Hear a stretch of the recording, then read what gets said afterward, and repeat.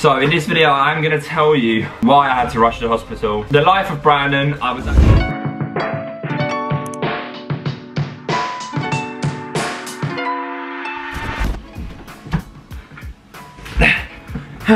I'm out of breath. So, I appreciate this is not a usual video of mine. This is not the standard Brandon where he goes out and enjoys himself with every single video. Just as I thought I was in the flow of a better stage, you know, putting more time into videos and just feeling good, a little bit better with YouTube. So in this video, I'm gonna tell you why, how I went to hospital, what I'm doing now. A lot of you will probably know what it is on Instagram, what I did, but I haven't updated you guys in a while, and for YouTube, you probably don't even know. I'm probably gonna answer some questions as well at the end of this video to keep some questions rolling, because why not? I guess this does give us a time to have this catch-up video, because I feel like we don't get to have these that often, and I'd appreciate it if you guys stayed till the end of the video. I am sort of being forced to do this video, mainly because I can't walk. Genuinely cannot walk. I'm not trying to milk it. I'm not trying to make anyone feel sorry for me, so if there's any haters out there, whatever. I know the people that actually watch me will understand, and I've had so many messages about it, so thank you for that. But again, I'm doing this video because I have no real option for this week, because this is where I'm going to tell you guys why I had to rush to the hospital.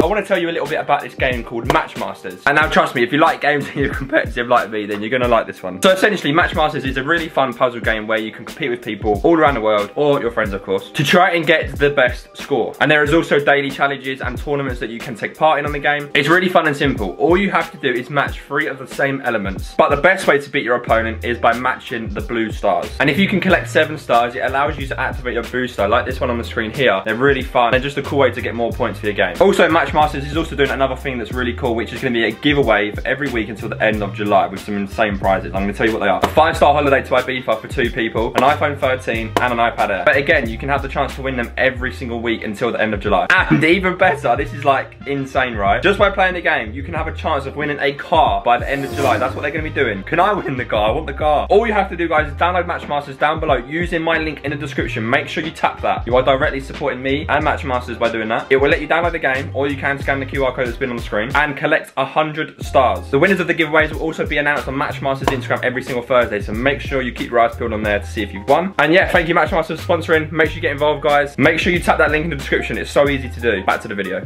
The life of Brandon. I was at a charity match on Saturday, a football charity match last Saturday, so from the day this is uploaded, 8 days ago. It was good, like I was turning up, I was ready. I've played in a few charity matches, like I just enjoy playing them. Had Erin Holly there, Roland came down and watched because it was like sort of near. So there's no point me like dragging it out. Like the long and short of it is, I came on, I was marking hero. He was like left wing and I was right back, and oh my god, I've never struggled so much playing 11 aside. Like I'm so unfit now. I'm not the 16-year-old Brandon playing football. When I was 16, I used to be half fit and I used to be able to actually play football. Like now I'm just too unfit. I haven't got the legs to be able to play football. Anyway, I was marking hero left wing. We were like 4-0 or 4-1 down or something, and then I was on for about 10 minutes. This is all I got in the game. I'm facing the ball comes over, I go to control the ball on the turn on the inside. So ball's coming over, I've gone to go like that and spin and turn hero. Sort of didn't work. As I've gone to do that, my right foot, because obviously I'm right footed, I went to control and turn with, got planted in the ground, and as I've turned left, my foot has stayed in 3G pitch, and my upper body is obviously gone, because I was ready, assuming my foot was gonna follow with me, and my foot just stayed there.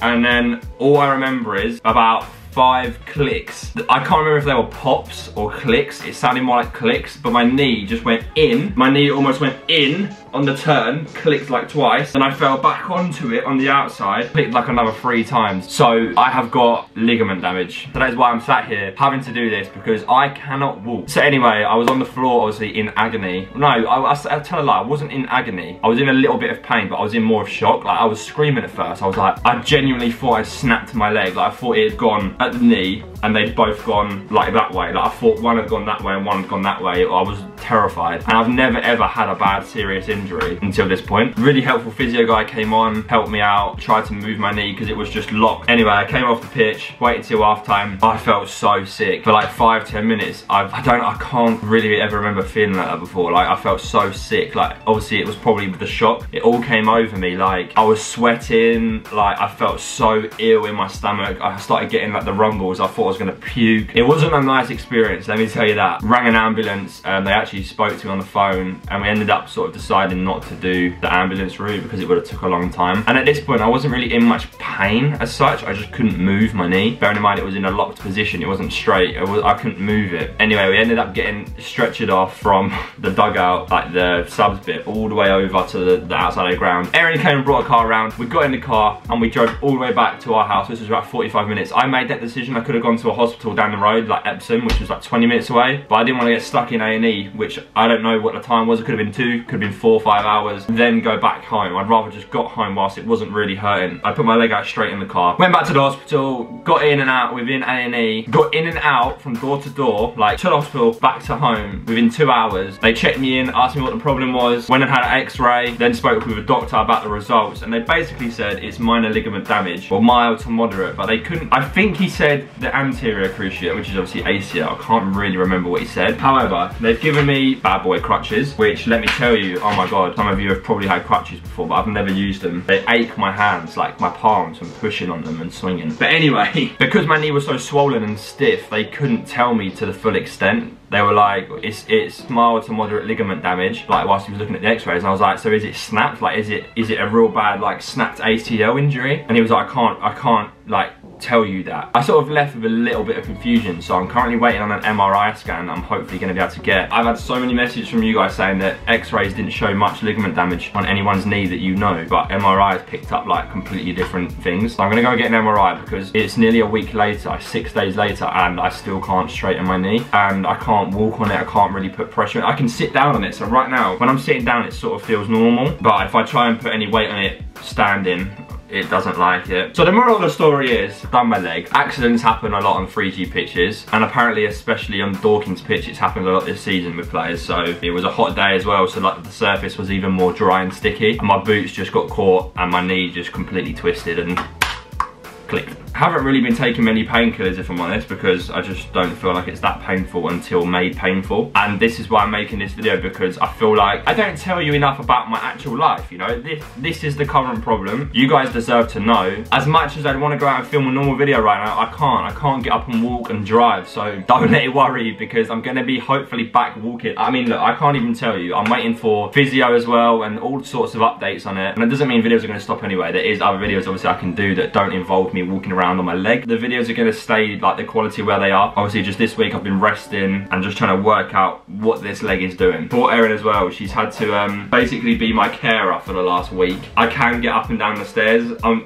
Every day I'm getting quicker at like learning new things, and it's getting a bit better. The positive way to look at it could be a lot worse, guys. The best way I'm staying positive is as hard as it's been, and it's been quite mentally annoying. There's always a positive out of a negative, and there's always something worse that it could have been. So I just have to look at it like that and just look at the road to recovery and hope it heals as quick as possible. This is where I need you guys. Please comment down below if you know or have any experiences. I don't know, again, if it's a full snapped ACL, so don't scare me too much, but I don't know, any ideas that you've done to recover or ways that you found out your diagnostics of like what it was, like did you get an MRI? Whilst we're having a chat, I am going to answer a few questions because I've got a few from Instagram stories the other day that I want to answer that I might as well put in this video while we've got the chance to talk. So one of them is, did you see someone feel anxiety to help you? So yes, I do. I have this thing called hypnotherapy, which I do every now and then. So I'm currently in the middle of that. I have also got an appointment, funny enough, today where I'm going to see a throat specialist. However, I do recommend seeing a therapist or a counsellor. Now, I'm still looking for things myself as well, but definitely see someone. Don't let it all in. Let it all in, don't keep it all in. But just know as well that it is normal to see someone and to speak to someone. Like, it doesn't make you any less of a person if you have to have a counsellor or talk to anyone. Like, that's a normal thing. Don't worry if you feel like embarrassed that you have to have one, like, or anything like that, because at the end of the day it's to help you, isn't it? So does being around Indy make you want to have a baby? Now, it kind of does and it kind of doesn't. When you see like a baby for like a day, it's like, it makes you think like, oh yeah, like they're so cute. It sort of makes you do, but then I feel like when you realise and look back at how demanding it will be, maybe we should wait a little bit more. I'm not saying Indy's demanding, I'm talking about any baby, like just the lifestyle of having a kid. However, I know it definitely makes Erin broody. Like, she's already said it, like there's obviously no hiding that we want a kid. did. It's just when. Another one we have is, how do you get back on track after losing motivation and feeling like giving up? I want you guys to know that even I feel like this quite a lot of the time. Like, I have days where I feel so bad. My anxiety takes over and I just overthink everything. I'm Googling every problem with myself and I tell myself it's got to be this, and then you just make yourself worse. And in general though, like, I don't know, if you're losing motivation with your job, like, how do you get back up? Like, you almost have to learn to teach your brain. You have to, like, make your brain strong, and I'm still working on that, but like, there's ways of doing it. Like, I feel like emptying your bucket, basically, this is one thing I've learned from my counsellor. So like, emptying your like stress level bucket can help so much more in the long run. So for example, if this bucket starts overfilling, you're just going to make yourself more and more stressed and overwhelm yourself. So if you work on emptying all these things that you've got in a bucket that you either want to do or that are stressing you out, and feeding yourself more serotonin, so making yourself feel good, and also emptying the stressful stuff. It's easy to say, I'm even working on it, but that's one thing that I feel like definitely works. When you lose motivation, there's little things like making a to-do list. I feel like stress comes into play a lot with feeling motivated. Work on stress levels, because at the end of the day, I feel like, personally, if you're less stressed, you're more willing to want to get up and do things, because you're not sitting there thinking, oh, I've got this thing, but I don't know how to work it out, and I've got this, and there's always something in the back of your mind that you dread. And if you don't write it down or plan it out, it can just make you more stressed, lose more motivation. Tips for hay fever. Hay fever wipes, you can buy them probably in Boots and stuff. There's like a yellow packet, but there is other ones. Wipe all your face. Nasal sprays, obviously your typical tablets, but I can't take tablets, so I'm useless. Eye drops, all of them things should help. Are you planning on getting a new car? Definitely not now, because I can't drive. However, I am always looking at new cars. It's just a thing of mine. Like, I just love cars. I'm always looking at cars, but I'm very, very happy with the car I've got. Like, I absolutely love it. So yeah, that is going to round up today's video, guys. I hope you have enjoyed. It's been a little bit of an update video. Thank you so much for watching, and thank you for all the messages on Instagram and everything else. I hope you guys can understand, and I will see you with my next video next Sunday at 6 PM. Peace.